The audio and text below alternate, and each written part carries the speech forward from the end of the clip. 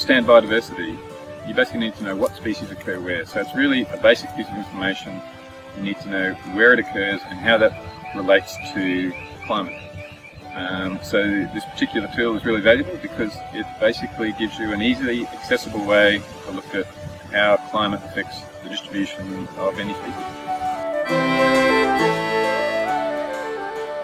There are three primary CliMAS tools: Suitability, Biodiversity and Reports. The CliMAS Suitability tool allows individuals to explore maps of current and future climate suitability for a given species.